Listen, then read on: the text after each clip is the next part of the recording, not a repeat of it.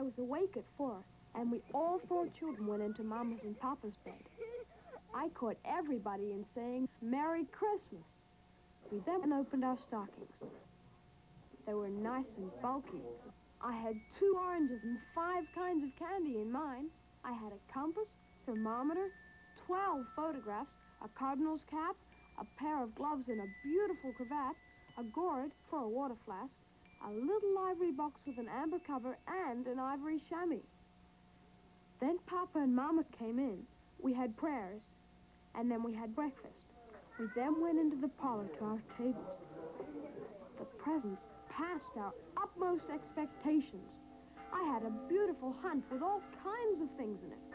I received 2 lamps and an inkstand on the ancient Pompeian style, and a silver saber, slippers, a gold helmet and cannon, besides the ivory chamois.